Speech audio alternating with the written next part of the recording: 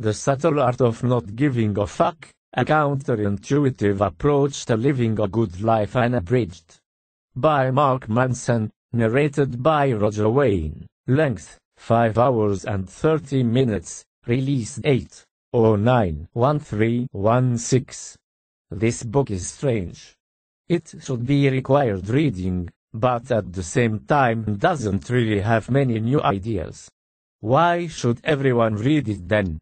While none of the ideas are new or really more than common sense, the way they are put forward is pretty unique. As harsh and uncaring as the title may make it sound, it really isn't a book for the friendly neighborhood nihilist. What? What do you mean you don't have a neighborhood nihilist? I bet you do, but they just haven't introduced themselves. They tend to stay at home and bake pies, real homebodies. Now where was I? On nihilism, got it. As harsh as the title may sound, this book is not trying to get you to not give a fuck. What it really is trying to do, is to help you spend your fucks wisely. So like a idiot's guide to fuck budgeting. And like I said, it's not anything you haven't heard before, but the no-nonsense way it is presented is completely unique. Here is the introduction, and I feel it explains this book pretty fucking well. Now, while not giving a fuck may seem simple on the surface, it's a whole new bag of burritos under the hood. I don't even know what that sentence means, but I don't give a fuck. A bag of burritos sounds awesome, so let's just go with it. The point is, most of us struggle throughout our lives by giving too many fucks in situations where fucks do not deserve to be given. We give a fuck about the rude gas station attendant who gave us too many nickels. We give a fuck when a show we liked was cancelled on TV. We give a fuck when our coworkers don't bother asking us about our awesome weekend. We give a fuck when it's raining and we were supposed to go jogging in the morning. Fucks given everywhere. Strewn about like seeds in motherfucking springtime. And for what purpose? For what reason? Convenience? Easy comforts? A pat on the fucking back maybe. This is the problem, my friend.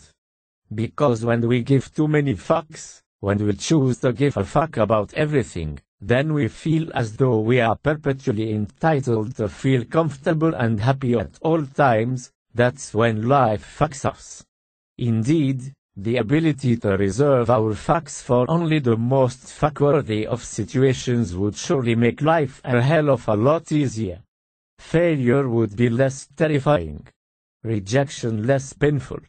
Unpleasant necessities more pleasant, and the unsavory shit sandwiches a little bit more savory.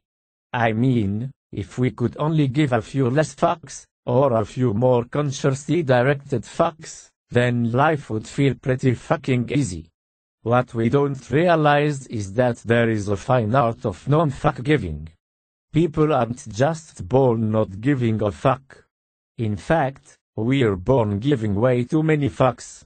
Ever watch a kid cry his eyes out because his hat is the wrong shade of blue? Exactly. Fuck that kid.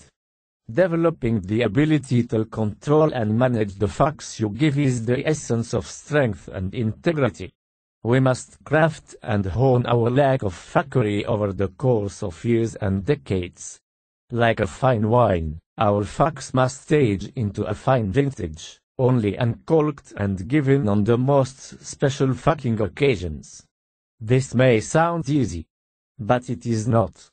Most of us, most of the time, get sucked in by life's mean trivialities, steamrolled by its unimportant dramas.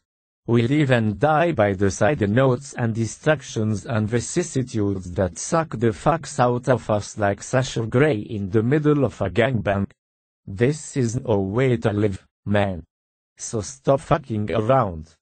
Get your fucks together. And here, allow me to fucking show you. Well, sounds pretty fucking good, don't it? See right there, that's not proper grammar, but I don't give a fuck. Okay, I lied, I do give a fuck about proper grammar, but I digress. This book helps you manage the amount of fucks you give and what and whom you give them to. Because if you give all your fucks away to Steve, the idiot you work with, you may be too fucking tired and low on fucks to listen about your kid's bad day at school. The part about relationships was really good. I think this book is worth it for that chapter alone.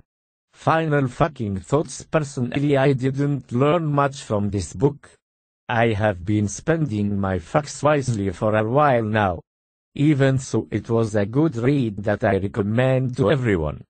And to those that may be offended by all of the fucks in this review and in the fucking book, you my friends are the ones that need to read this book the most. So don't save all your fucks. Just be fuck frugal. Because if you spend all your fucks on stupid fucks, you're fucked.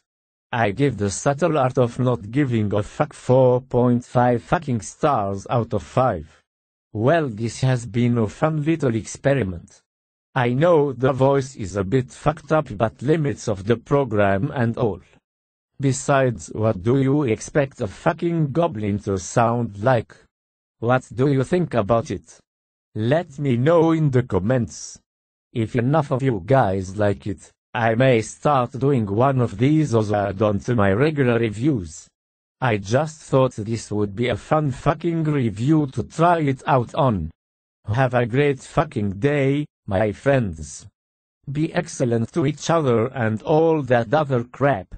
I actually like this voice much better, still a bit robotic, but what you going to do, right? Well, what I am not going to do is spend a few $100s to buy a new version of this program with better voices. But I can use a free text-to-speech thing online to create MP3s and use those files. Speaking of that, if anyone would like to hear a goblin say anything in your voice, send me a MP3 file and I'll animate it for you.